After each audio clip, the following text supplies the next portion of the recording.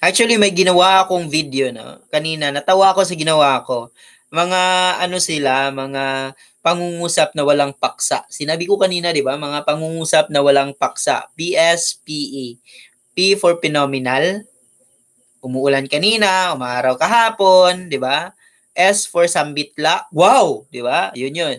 P for pambating panlipunan. Good morning, magandang umaga, magandang hapon. Tapos E for existential ay ano yon, mayroon o wala. O, yung example ko, mayroon ka ngang trabaho, wala ka namang jowa. Pero kayo dito nanonood, ay, mayroon nga kayong jowa, wala naman kayong lisensya.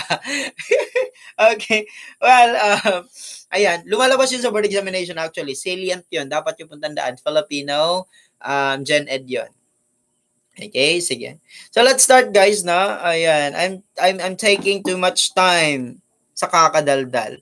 Well, it's now 12:47. Okay. So first item tayo, I will just hide my text. Okay. Okay, professional education, set B drills. Kasi tapos na tayo sa set A, di ba? So, professional education. To answer professional education questions, you have to remember 4 techniques. Number 1, the best clue to the best answer is on the stem of the question. Read the question twice. Number 2, add one out. Kapag hindi mo alam yung katanungan, hindi mo alam yung punto niya, ang gagawin mo, look at the choices, tingnan mo yung hindi talaga siya congruent sa ibang choices or naiiba siya yung sagot. Ang pangatlo naman po is study smart. Okay? Study wise. Huwag ka mag-study hard dahil hindi mo kaya lahat, no? And then, ang panghuli po ay ang contextual clues. Pinakamahalaga to. You make use of the contextual clues introduced by Grace Goodell. That's how to answer professional education questions. Okay? Number 1.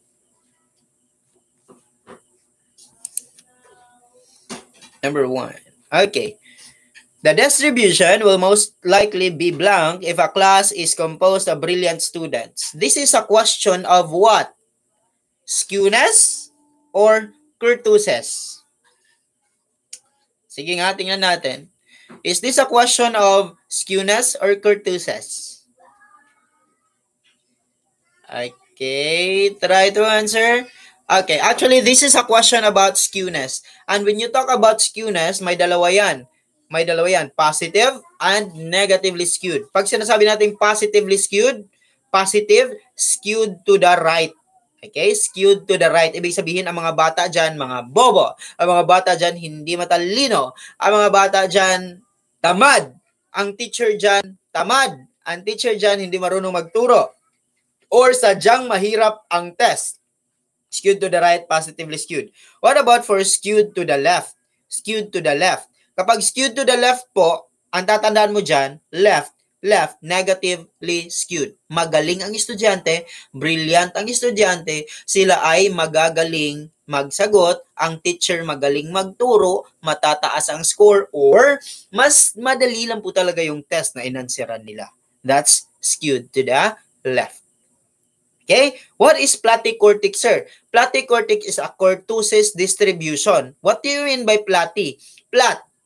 Ibig sabihin ang scores, kalat, scattered, far from each other, no? Far from each other siya. That's platy. Very normal is mesocortic.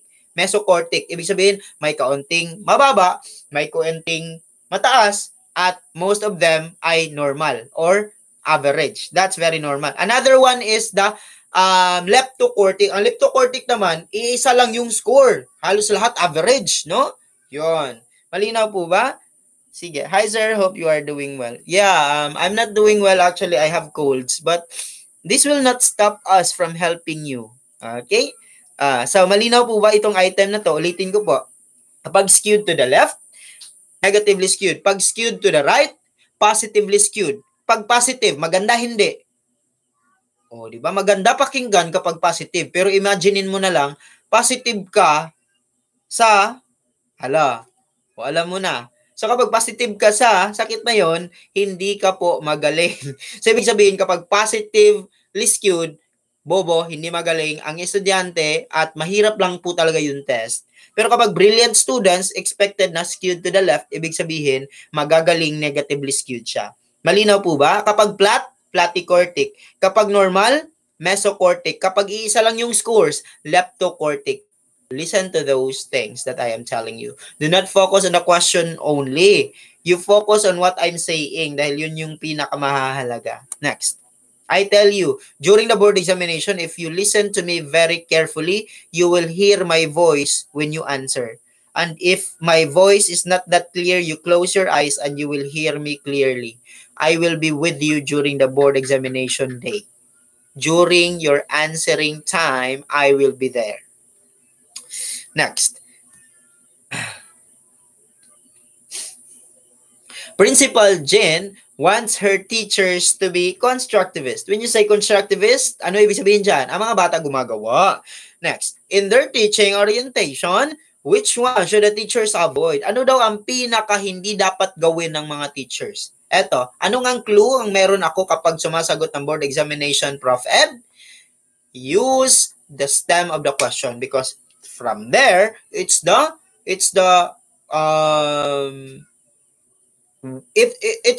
only way you can find the best clue to the best answer. Okay? So A, students' reflection.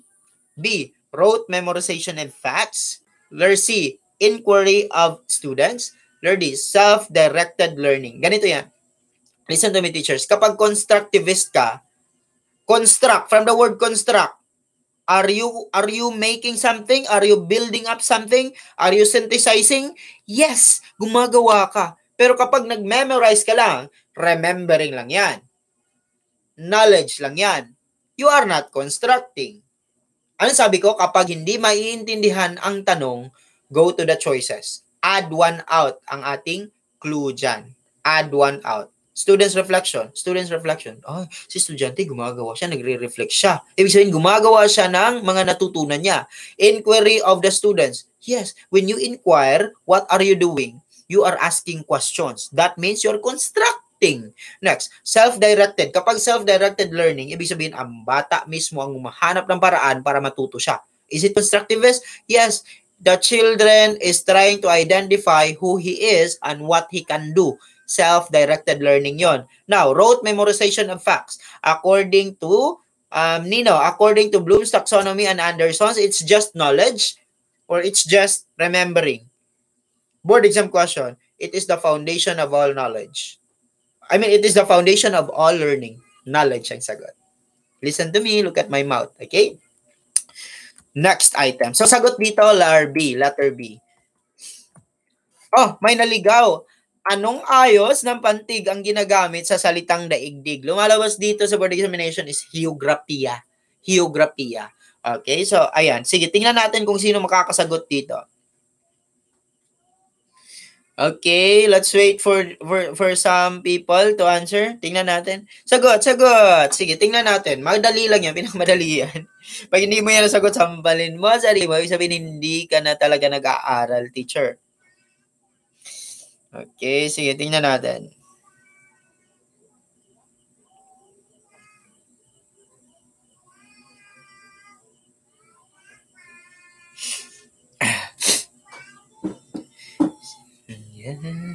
Okay, letter A daw. Sige, ganito, daigdig, letter D. Katinig, patinig.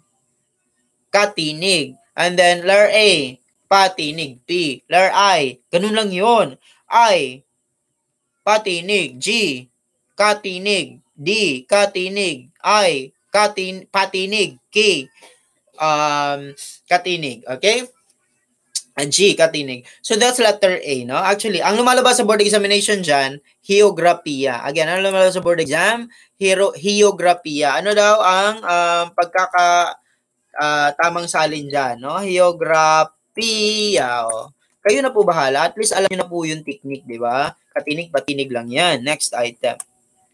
Reader was asked to fill in words to the sentences that are found inside the box below.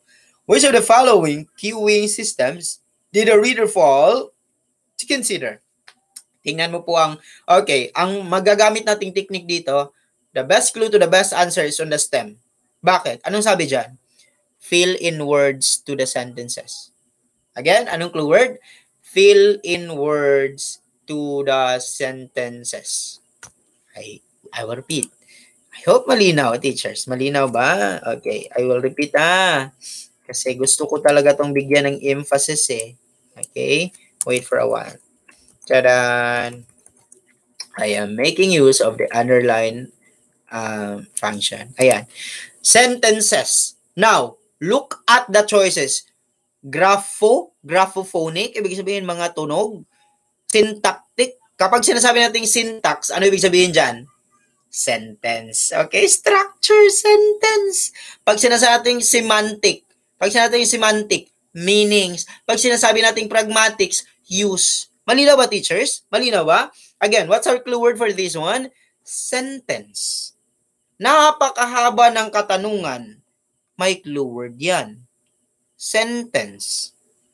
Sentence. Ano ba sentence? Structure. Syntactic.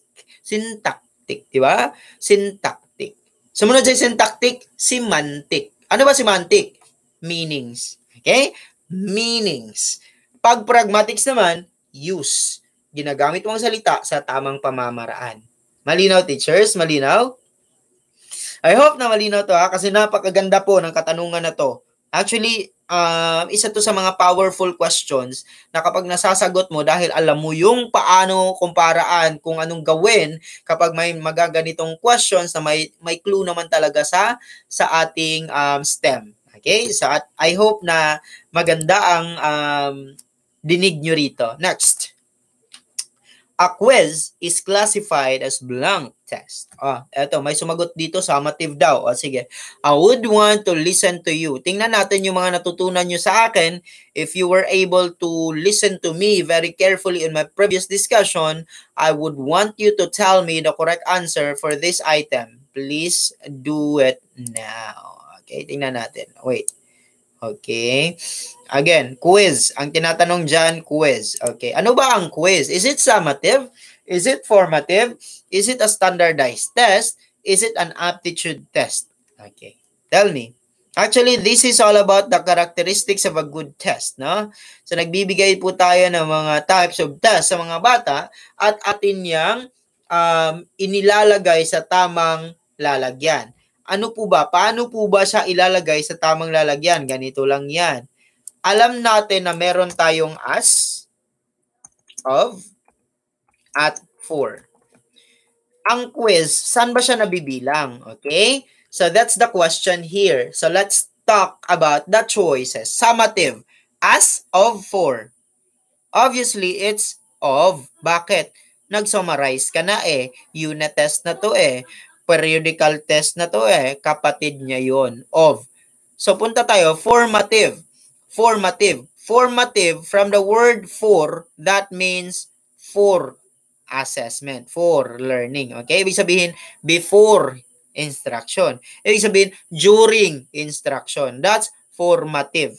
Next, standardized. Ang mga standardized tests, kagaya ng NAT, National Achievement Test, RAT, Regional Achievement Test, LET, Licensure Examination for Teachers.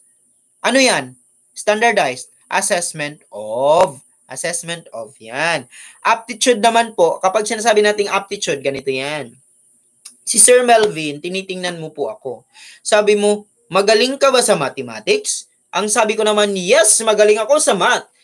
Ang ginawa mo, binigyan mo ako ng test na mathematics. Ang tawag dyan, aptitude test. Therefore, when you talk about aptitude test, you are only talking about measuring a certain knowledge in a specific skill. Okay? You measure the knowledge of the child in a specific subject or skill.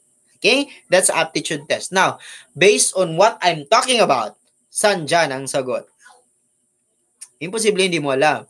Ang sagot ng iba dito, summative. No, it's not summative. Ang correct answer dito is quiz. Quiz. Again, pag sinasabi nating as, personal, no? Personal, something personal. Pag of naman, tapos ka na magturo. Kapag for naman, hindi ka pa tapos magturo, nagtuturo ka pa, or hindi ka pa nagsisimulang magturo. That's for. What is of? Ang of, ang lumalabas sa board exam dyan, sasabihin ko na, it is the integral part of the teaching and learning process. Okay? That's of learning. Malinaw? O sige, drill natin. Summative. Of for us. Formative. Formative. For learning. What about for standardized test? Of learning. What about for aptitude test? As learning. What about for diagnostic examination? For learning. What about for si teacher, nagbibigay ng rubric para i-assess niya yung sarili niya? As learning. What about for periodical tests? Of learning. What about for LET? Of learning. What about for unit test? Of learning. What about for placement examination? For learning. What about for pretest? For learning. Okay? Malinaw? Vincent? Okay? So, malinaw ba? Oh, malinaw pa sa sikat ng araw, di ba? Oh, kapag natutunawan po kayo, bigyan niyo po ako ng thumbs up, no? Ayan. So, hindi po ako makahinga dahil sa sipon. Okay. So, give me a thumbs up naman dyan. Ayan. Kayo po, teachers, sasabihin ko po sa inyo, kapag nagkakamali po kayo, do not worry. Do not hesitate to commit mistakes. Because from your mistakes, you will learn. From your mistakes, there is a chance that you will never repeat it again. Okay? So, tandaan nyo po yan. Huwag kang atubiling magkamali. It's okay to commit mistakes, but not in the board examination na po. Okay? So, let me just do an announcement. Meron tayong final coaching. If you wish to join, you will learn a lot from me. I will give you the confidence that you need during the board examination, and that will happen on September 18 to 19. Message me on Facebook, Melvin Borracho or Melvin Osabel Borracho. If you wish to join, message me, and you will not regret, of course. I will give you everything that you need to know. Okay? So, proceed tayo, na? So, malinaw na ba to? Ay, wag niyo po sabihin na hindi ito malinaw, di ba? Kasi alam naman natin na review na lang to.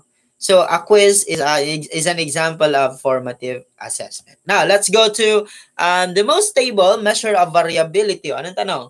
Variability. So, sasagot ka ba dyan ng mean, median, and mode? Sasagot ka ba dyan ng mean, median, and mode?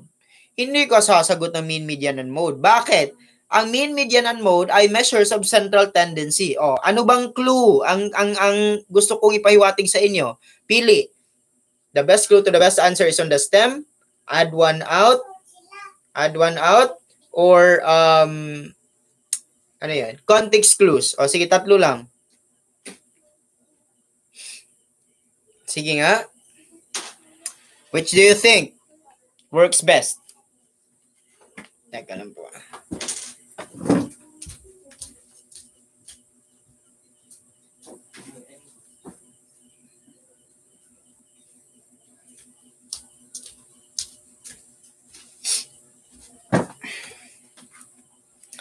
Okay, add one out. If you selected add one out, then you are correct.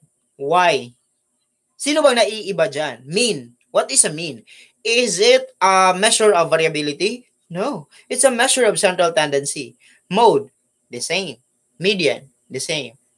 So which is which? Standard deviation.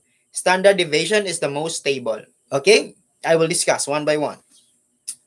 Kapag sinasabi nating mean, sige, kasi kasali na to eh. Meron to sa majorship, meron to sa Gen Ed, meron to sa Proof Ed. So, I will discuss na lang po para hindi po kayo mahihirapan. Iisa-isahin ko yung clue word nila. Okay? So, isulat mo dyan kung merong ballpen at lapis ka. So, ganito yan. Most reliable. Ano ba si mean? Siya po ay most reliable. Okay? Ito yung mga clue word na dapat mong tandaan sa kanya, ha? Si mean po ay most reliable. Si mean po ay average. Si mean po ay, ang tawag dyan, si mean po ay easily affected, no? Easily siya, wait for a while, ha? Easily affected by what? By extreme scores. Those are the things that you should remember about the mean. Tandaan nyo po ito. Again, pag sinasabi nating most reliable, mean. Pag sinasabi nating average, mean. Pag sinasabi nating easily affected by extreme scores, mean. Okay? So, let's go to the mode. Kapag sinasabi nating mode, teachers, ang tatandaan nyo lang dyan is most appearing. Okay? Most appearing or frequently appearing. Ganun lang yon. Again, pag sinasabi nating mode, frequently appearing. Okay? So, ganito yan. Meron tayong unimodal, meron tayong bimodal, at meron din tayong multi or trimodal. Okay? So, now, I will drill here. No? Tingnan natin ang alam ninyo sa mode. Again, tingnan natin ang alam ninyo sa mode. Kapag meron kang score, kapag meron kang scores na 1, 1, 1, 1, 1, ilan ang mode? Comment on the chat box. Ilan ang mode? Let's see how master are you on the measures of central tendency. Ilan ang mode sa raw scores na 1, 1, 1, 1, 1, 1, and 1? Tell me. Ilan ang mode? Go, go, go! Sasabihin ko yung sagot ngayon na. Kapag ikaw po ay nakatama, I will appreciate you. Ibig sabihin, magaling ka.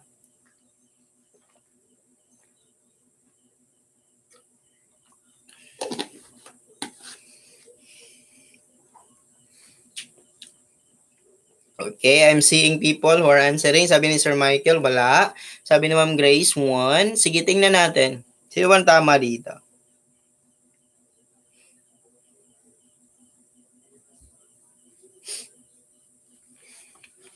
Pang top notcher na tanong to. Ibig sabihin, master na ang topics, di ba? Sige. Si Ma'am Marites, sabi niya 1 din. Again, ang tanong, ilan ang mode? Anong definition natin sa mode? Frequently appearing.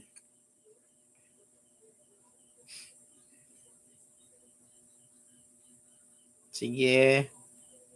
Yung iba, there are 13 people who are watching. What are you doing, guys? What are you guys doing? Please comment, no? Mag-participate mo kayo. The problem in the classroom, that's why there is no learning for the students because they are not participating. The same applies here. 3, 2 lang mag-participate, sila yung papasa, di ba? Sabi ni Mama Marivic, 7 ang mode. Sige. So, I now saw, I must have seen this long before, no? Actually, guys, hindi na po talaga dapat tong nagkakamali kayo kasi kapag pinapanood nyo po ang mga videos ko, lagi ko po itong pinapaliwanag. Ano po nangyari? Hindi nyo po pinapanood ang mga video ko or nanonood kayo pero pinapalagpas lang or you just listen, familiarizing them. No, you must be objective on this one, guys. Okay, I will discuss. Listen to me, ha. Mali po ang mga sagot ng nakakarami. I will tell you, mali ang sagot ninyo. So please listen to me. Anong sabi ko kanina? Frequently appearing. Okay. Tandaan nyo po. Ganito yan. Tandaan nyo po. Kapag measures of central tendency, ang tatandaan nyo dyan, norm yan. Norm. Ibig sabihin, dapat ikumpara sa ibang scores. Again, pag sinasabi nating measures of central tendency, ano yan? Norm reference test. Punta tayo kay mode. Anong sabi ko kanina sa definition kay mode? Most appearing or frequently, no? Frequently appearing. Ngayon, sa binigay ko na examples, 1, 1, 1, 1, 1, may frequently appearing ba dyan? Wala. Bakit? Diba sinabi ko na norm? Kapag norm, ikukumpara ka sa iba at kung meron mang ibang score, ibig sabihin, ikaw ang frequently appearing kapag marami kayo. O sige, yung mga nagsabi na isa may 1 mode, edi gawin natin to. Paano ba to gawing merong isang mode? O sige, ganito yan. Lagyan natin yan ng 2. Okay. How many mode? 1. Bakit? What is the number frequently appearing? 1. There is only 1 mode. Now, sir, paano ba gawing bimodal yan? O sige, ganito yan. Gawin natin tong bimodal. Okay. 1, 1, 2, 2, and then 3. How many modes? 2. What are the modes? 1 and 2. Bakit sila nagiging mode? Frequently appearing kasi sila. Sir, paano gawin yung trimodal? O ganito yan. 1, 1, 2, 2. Lagyan natin ng 3 at lagyan natin ng 4. Anong mode dyan? Anong mode? 3. Okay? Sino? Si 1, si 2, si 3. Mode sila dahil frequently appearing sila. Now, I will make this one, charan, question. Question. Ano ang mode rito? Ilan ang mode? Ilan ang mode? Frequently appearing. Ilan ang mode? 1. Bakit? Oh, most frequently appearing si 3, 3, 3. Ibig sabihin, frequently appearing si 3, how many times? 1. Okay? So, unimodal to. I hope that malinaw. Madali lang po talaga ito kapag tayo po ay nakikinig. Okay? Teachers, please, no? Maraming bumabagsak, hindi dahil hindi nila alam ang pag-aaralan. Maraming bumabagsak dahil hindi nila sineseryoso ang kanilang pag-aaral. Punta tayo kay Median.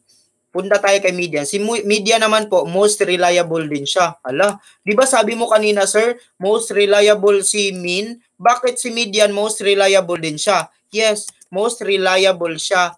Pero kapag may extreme scores. So ganito yan. When there are extreme scores. Kung nakikita nyo po kanina, sinabi ko kay Min, si Min ay most reliable, pero easily affected siya sa extreme scores. Okay? So, dahil maaapektuhan si Min agad sa extreme scores, sinong gagamitin? Si Min. O, ipapaliwanag ko. Okay? Ipapaliwanag ko, teachers. Ganito yan. Ang scores na 1, 2, 3, 4, 1,000. 1,000. May extreme score ba yan? Yes, si 1,000. Extreme siya, masyadong malaki. Kapag ang gagamitin mo, si Min ang gagamitin mo, ang 1, 2, 3, and 4, mahihila siya ni 1,000 kapag kukunin mo yung average. Okay? Pero, kapag gagamitin mo si median dyan, hindi maaapektuhan si 1,000 kasi si median tinatawag na middle most score. So, alin ba dyan ang pinaka-middle na score? 3. Ibig sabihin, kahit 1,000 ang malaki dyan, hindi naaapektuhan yung maliliit na score dahil ang kinukuha natin, middle score lang. That's for median. How to get the median? First is you arrange the numbers. Arrange the raw scores arrange in ascending, pwede rin descending. Okay? So, kanina, arrange na yon kaya kinuha ko agad yung middlemost score. Now, punta tayo kay standard deviation. Kay standard deviation naman, teachers, tatandaan nyo dyan, si far at near lang. Si far at near. Malayo at malapit. Yun yung kay standard deviation. Kapag mataas ang standard deviation, ibig sabihin, far. Kapag ang standard deviation, 1, near. The smaller the standard deviation, the nearer the scores are. Okay? Mas maganda ang score kapag malapit sa isa't isa. Kasi kapag kalat, bloody, hindi maganda. So, tanong, kapag mataas ang standard deviation, hindi maganda. Far from each other, scattered, heterogeneous. Kapag maliit ang standard deviation, ibig sabihin, near ang score from each other. Ang scores ay bunched together. Ang scores ay clustered together. So, tandaan mo yan, please. Lumalabas yan sa board. Yung mga nasa bibig ko, ha? Baka magsisisi kayo, teachers. I tell you, kapag hindi mo po kinokopya yung mga lumalabas sa bibig ko, you will regret on the board examination. Huwag niyo pong palalagpasin ang bawat salita ang sinasabi ko rito. Because I'm speaking here based on my experience taking the board. Okay? I hope that malinaw yan, teachers. Are you guys learning? Ayan. For those people, nakakarito pa lang, you can tune in here and then you can just click the notification and then the subscribe button. For the next time around, you will be notified agad-agad. Okay? And announcement on September 18 to 19, I will have a final coaching. I will give you everything that you should bring in the examination room for you not to be frightened or for you not to be scared or for you not to be anxious. I will give you everything that you need to bring. Okay? Techniques, board examination, ng mga posibleng gagamitin nila, no? Trial and error, no? Atin yung gagawa ng paraan. So, everybody, if you guys are not still joining, you can message me on Facebook, Melvin Buracho, and then we'll talk about that. Okay? So, let's proceed, guys. Let's proceed. So, sagot dito, standard deviation. Okay? Standard deviation. Pero bago tayo mag-proceed, i-drill ko nga. Again, sinong most reliable? Mean. Sino naman ang most appearing? Mode. Sino naman ang most reliable when there are extreme scores? Median. Kapag sinasabi nating extreme scores, outliers yan. Okay? Ibig sabihin, malaki. Okay? Sino ang average? Si mean. Si mode, most appearing. Si middle most, si median. At ang tatlong yan ay under kay measures of central tendency. Wait, ang measures of variability ba? Sino dyan ang nasa kanya? Si standard deviation. Ilan din sila? Tatlo. Meron tayong range, meron tayong variance, meron tayong standard deviation. Ano ba si range? Si range po ay ang most crude, simplest. Highest score minus lowest score, you will get the range. Okay? Repeat that. And then, si variance square of the standard deviation. And then standard deviation is the most stable. Okay? Mataas ang standard deviation, kalat. Maliit ang standard deviation, of course, bunch together, clench together. Okay? Clustered together. Okay. Measures is also known as measures of dispersion. Oh, di ba? Oh, measures of dispersion. Pag sinasabi nating variable, marami. Ibig sabihin marami, kalat, disperse. So, Tagalog dyan, gaano ba kakalat ang scores? Next item. Okay. Which of the following, which is the learning outcome stressed in the dramatic reading along with movements, posture, facial expressions, and others? Which do you think is the correct answer, teachers? Letter A, non-discursive communication. Letter B, competence. Letter C, performance. Letter D, authentic assessment. Tandaan nyo po, teachers, that what we're doing here is not all about the number of items, kung gaano karami yung natapos natin. What we are doing here is defeating each item for you to be prepared answering the items that are alike with the items that we are answering. Kasi ang let, pabalik-balik lang yung punto ng tanong. Okay? Pabalik-balik lang yung technique na dapat mong gamitin. So I will sharpen you not only in answering quickly, but in answering wisely in order for you not to find it hard finding the correct answer during the board examination. Okay? Dahil mahahaba ang katanungan, kapag hindi mo alam, ay patay tayo dyan. So, let's try to answer this one. What does it say? Posture lang. Meron bang voice? Wala. Facial expression. Actually, VPN at consumable to. No? VPN at consumable. Wait, meron tayong tinatawag dito na ang tawag dito? Classroom management model. No? Actually, meron si Jacob Kunin dyan. Meron din tayong mga models na tinatawag dyan. Ang lagi nating sinasabi dyan, VPN at consumable according to behaviorists. Okay? According to the behaviorist, ganito yan. VPN at consumable lang yan. O, sige, ganito yan. VPN at consumable. Consumable. Okay. Tandaan nyo yan. Sige. So, ano po ba si V? Verbal. May boses ba? Yes. Si P.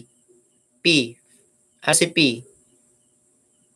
Kapag si V, verbal, si P naman, physical touch. Kapag si N naman, non-verbal or non-discursive. Kapag si A naman, activity. Okay? Kapag si T naman, tokens. Kapag si consumable ay mga food na yan. Okay? So that's the reinforcing techniques. No? So ngayon, now, ano po ba ang tinatanong dito? Facial expression lang, posture lang, movements lang. Anong tawag yan? Non-discursive. Ibig sabihin, hindi siya nagbibigay ng mga salita bagkos pinapakita lang niya sa mukha. Okay? Masdan mo't makikita sa aking mga mata, di ba? Yun. Buta di ay, di ba?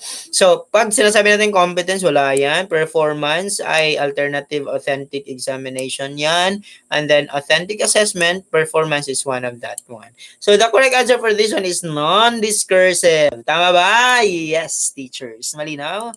O, linaw ba sa sikat ng araw? Next item. In the 5S formula, which stands for the cleanliness in the workplace? O, sige. Cleanliness daw. Saan dyan? O, actually, sort, set, shine. Ganun yan. Sort, set, shine, systematize, sustain. Okay. May action ako dyan. Actually, ako ay gumagawa-gawa lang po talaga ng mga actions. Okay? Sige. Ganito yan. Sort. Ano bang ginagawa mo sa sort? Ibig sabihin, hanapin mo yung mahalaga, you keep it. Hanapin mo yung hindi mahalaga, you throw it. Okay? Sort. Set naman po is lagyan mo ng label. Masakit kapag walang label. Tandaan mo yan, masakit. Next, anong tawag dyan? Shine. Linisin mo. Systematize. I-arrange mo sila. Sustain. Wag lang isang araw lang mo gagawin. Bukas, kalat na naman. That's the 5S. This is a Japanese concept, no? So what is the correct answer? Cleanliness. Shine. Shine. Shine, Jesus, shine. Ganun yun. Okay? Malinaw. Again, sort. And then set. And then shine. And then systematize. And then sustain. Okay, gawin nyo. Pag hindi mo gagawin, babugso ko. Sige. O na, number 1. What are the 5S formula? First is for sort. Sort. Piliin ang mahahalaga. Itapon ang di mahalaga. Set. Sulatan ng labels. Anong gagawin? Shine. Sunod. Linisin. Sunod is systematize. Systematize. Sunod is sustain. Hindi lang dapat isang araw. Dapat forever na yan. Sana all may forever. Di ba? So, ayan, teachers. What's the correct answer for this one? Obviously, it's LER. LER, none other than LER B. LER B. Okay? Again, learn nyo. Next item. Which happens when teachers burst into activities without assessing. O, ganito yan. Jacob Coonen's, Jacob Coonen's classroom management model, no? Teachers movement to. O, sige. Napakadali lang po nito. May isang concept dito na lahat po talaga ng mga nagtitake is nahihirapan or hindi malinaw sa kanila. Okay, atin tong papaliwanag. Letter D. Pag sinasabi nating letter D, ikaw teacher, merong topic. Okay, ako si Sir Melvin, ang topic ko is Lapu-Lapu. Topic ko si Lapu-Lapu, okay? Battle of Mactan. Battle of Mactan. Now, dahil nag-Battle of Mactan, naalala ko nag-away kami ng aking kapatid kahapon. So, dumating ako sa buhay ko. Ikinuwento ko yung buhay ko. Pagkalipas ng ilang minuto, bumalik agad ako sa topic. Ay, bumalik na naman ako sa buhay ko. Ay, bumalik na naman ako sa topic. Ano nangyari? Flip-flop. Okay? So, umalis ka, bumalik ka, umalis ka, bumalik ka. Ibig sabihin, naghiwalay, nagbalikan, naghiwalay, nagbalikan, naghiwalay, nagbalikan, flip-flop. Antiseptic bouncing naman, ganito yan. Pinapalabas mo ang bata dahil napakaingay na niya. Okay? Next, truncation. Actually, ang truncation po, may clue word dyan. May clue word dyan. Abruptly, no? Basta nakikita nyo po, again, pag nakikita nyo po ang salitang abruptly, ang sagot dyan, truncation. Ganito kasi yan. Ang truncation ay isang kind of dangle, no? Dangle. Kapag sinasabi nating dangle, ang ibig sabihin dyan, leaves the activity. Leaves the activity. So, ganito yan. Again, pag sinasabi nating dangle, leaves the activity. Now, sino ba dito ang nagle-leave sa activity? Diba si flip-flop nagle-leave din siya pero bumalik siya. Kapag ang tanong leaves the activity, sagot, dangling. Pero kapag leaves the activity at bumalik siya, flip-flop. Kapag leaves the activity abruptly, truncation. Kuha, ulitin ko po. Kapag leaves the activity lang, dangle. Kapag leaves the activity abruptly, truncation. Kapag leaves the activity but you went back, flip-flop. Malinaw. Kapag pinalabas ang bata, antiseptic bouncing. So, what is the correct answer? Ano ba ang thrust? Kapag hindi ka pa handa, gumamit ka ng thrust. Okay? Baka nabutas, bata ang labas. Okay?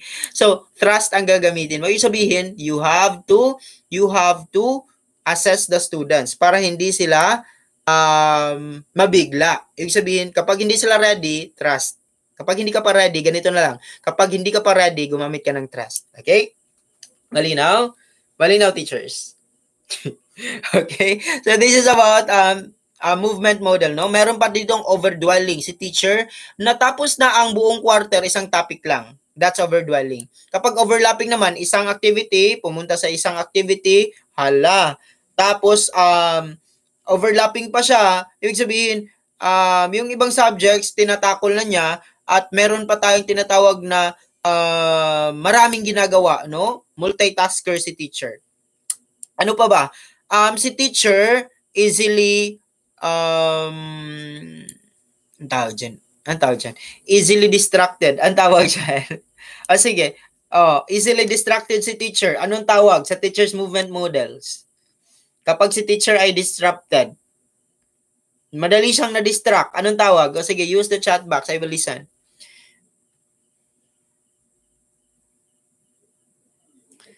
Okay.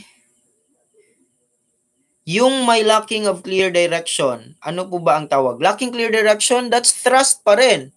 Hindi handa walang direksyon, di ba?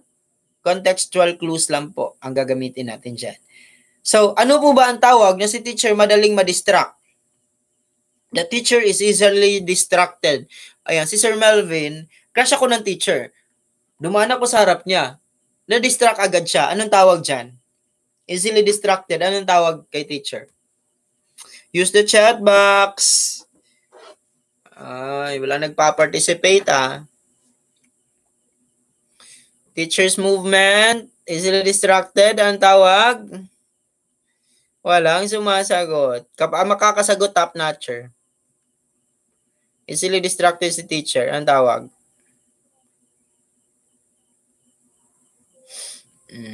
Sige. 30 seconds.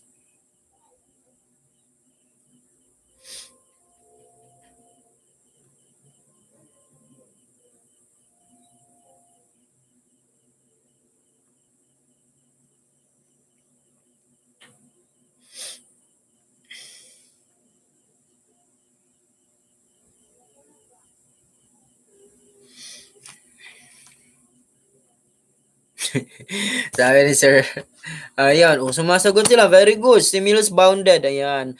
Ano po ba? Bakit tinawag siyang stimulus? That's according to what?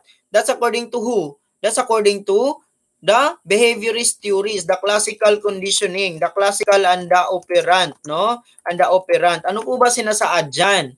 Kapag kasi, no, si teacher, ayan, sino ba stimulus? Yung dumaan. Tapos si teacher naglalaway. O, ang tawag dyan, classical. Kapag operant naman, ayan, dahil si teacher magaling magturo, ang kapatid ng estudyante niyang gwapo, pinadaan sa lobby, ayan si teacher, na-distract agad. O, that's instrumental conditioning. Malandi talaga si teacher actually. Okay? So, ayan guys. I hope that you had fun, no? The teacher goes from one topic to another topic lacking of clear direction. Oh, that's still trust, no? Walang direction, trust pa rin yan.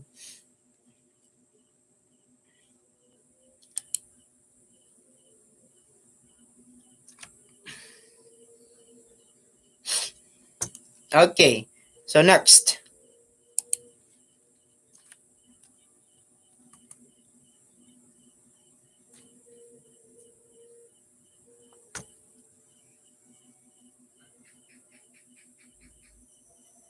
Wait. Sir Michael, what is the true context of the question? Kasi kapag sinasabihin niyo pong lack of clear direction, sila po lahat, wala silang direction actually. So what do you mean? Like what does the question say? Lacking, ang tanong nyo po is generic siya. Ibig sabihin totoo siya sa teacher's movement. So please complete the question. Okay? Next item.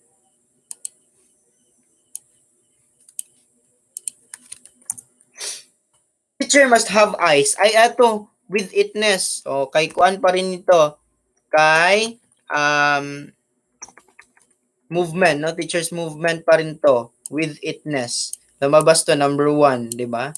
So, this is all about the teacher who has the eyes at her back, no? So, ano po ba ibig sabihin dyan? Kahit nakatalikod ka, nagsusulat ka, you are aware of what the students are doing behind your back. Okay? So, that's with itness. So, saan dyan? Tama sagot.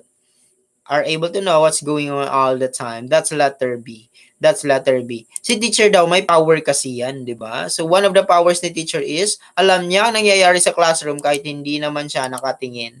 That's how great teachers were, no? So, that's it. Next item.